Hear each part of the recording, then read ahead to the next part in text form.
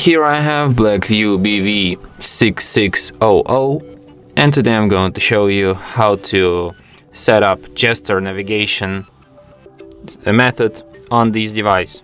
So if you have like these 3 buttons navigation system, but you really want to change it to gestures, then firstly you have to open settings, then go to the gestures and keys, virtual keys and full screen gestures, and select gesture navigation.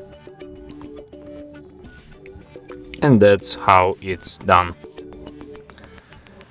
And that's it. Thanks for watching.